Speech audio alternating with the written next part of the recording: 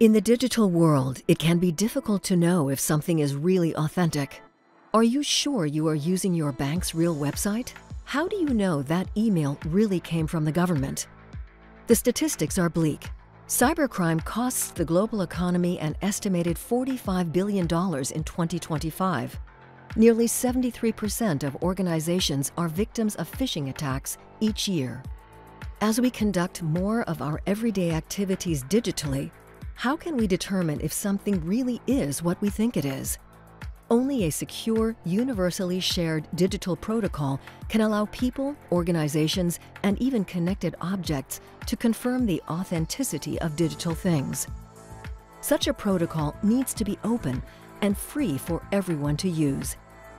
It also needs to be independent, so it's not owned by or tied to any specific company, platform, network, or blockchain. Is there such a protocol? There is. It's called KERI, which is short for Key Event Receipt Infrastructure. You use it if you're the originator of something digital to protect it and make it verifiable so that anyone anywhere can verify its source, its authenticity.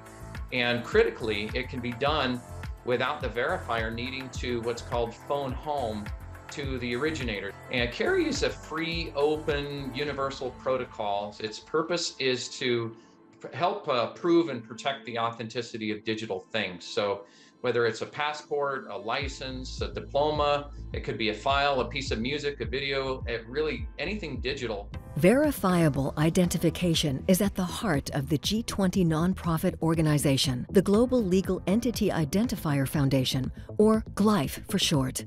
GLEIF is one of the first major adopters of the KERI protocol. GLEIF manages the worldwide issuance of legal entity identifiers. These LEIs are unique credentials comparable to an international company ID card, which help to create greater transparency in the global marketplace. GLEIF chose to leverage KERI to develop the technical model for its Verifiable LEI, or vLEI, a digitally verifiable credential containing the LEI. Digital identity is a hot topic for us for many years. We run a few proof of concepts with different blockchain technologies. And we finally decided to use verifiable credentials to build a verifiable LEI, the vLEI for short. And when looking into the tool and library world, we found that KERI is the tool that allows us to do exactly what we want. The aim of KERI is to help make the digital world a more secure and reliable place. The internet doesn't have any security built into it. When it was conceived and developed, it was called the ARPANET. It was a government academic network that was for research purposes. But then it became something that everybody used. We're still trying to figure out how to make the internet secure. And so my main motivation was I need to make the internet secure, and it needs to be open so that everybody can use it, because if only a few people have security on the internet, it doesn't solve the problem, and it needs to be a protocol. Everybody can participate. And so that was the motivation for KERI, make the internet secure, to fix the broken internet in a totally decentralized way that everybody else can trust. KERI is a decentralized distributed infrastructure. It's a protocol that allows everybody to verify and securely attribute.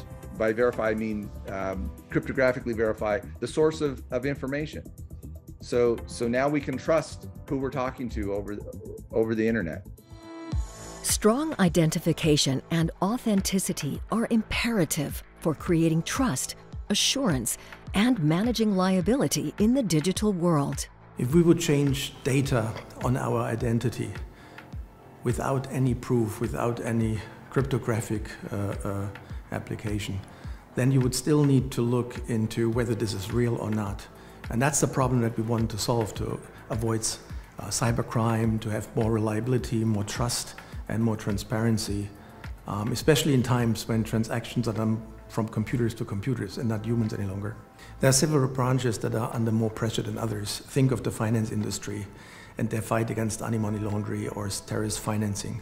There, a cryptographically proven identity is, in my opinion, prerequisite for making business transactions in the future. But other industries like supply chain, trade are equally important. So over time, the vLEI will be used in all industries. KERI enables end-to-end zero trust security, the gold standard of all cybersecurity, making identity systems such as the vLEI easier to secure and faster to scale.